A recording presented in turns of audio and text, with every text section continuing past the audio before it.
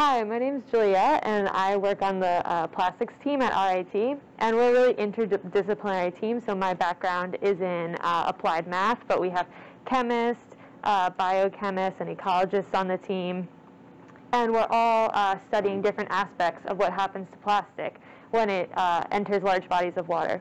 So plastic pollution is an issue that really has gotten a lot of attention recently.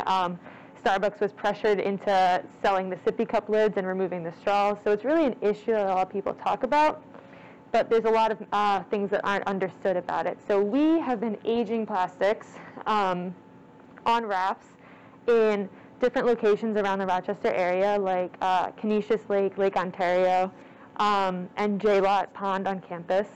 And our team is investigating what kind of changes happen to these plastics after they've been exposed to the elements for a long period of time. So these samples here, so beautiful, have been in the water for 4 months, and we're processing the samples today, and we're hoping to learn more about what changes happen to the plastic. And this gives us a better idea of how the plastic behaves in the water, how plastic pollution behaves, and also what impacts it can have to the ecosystem in the water.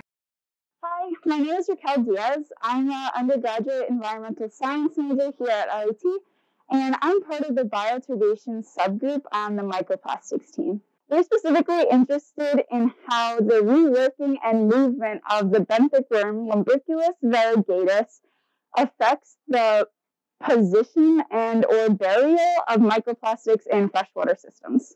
My name is Carmela. I'm a BSMS student with the Environmental Science Department. For the plastic project, I'm working on the metagenomics bit of things, so specifically categorizing bacterial community on our plastic polymers across various freshwater sites. My name is Raymond Malinowski, and I'm in the microplastics project.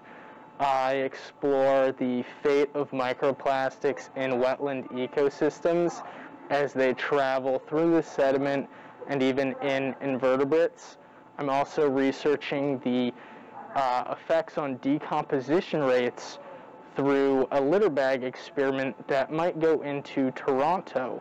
We'll end up seeing. Hi, I'm Christina. I'm a graduate student in the Environmental Sciences program, and through the Plastics Project, I work with Dr. Christy Tyler in examining the acute and chronic ecotoxicity of multiple polymers on the benthic ecosystem engineer Lumbriculus variegatus. And afterwards, I look at how plastics have unique impacts on ecosystem function, looking at dissolved oxygen flux, nutrient flux, as well as other sediment characteristics like nitrogen removal and changes in organic matter. And my name is Nick Schneider. I'm a third-year chemistry major. My part of this project is working on developing methods for the extraction of microplastics from wetland samples. And so with that, I'd just like to say on behalf of the whole team, thank you for watching.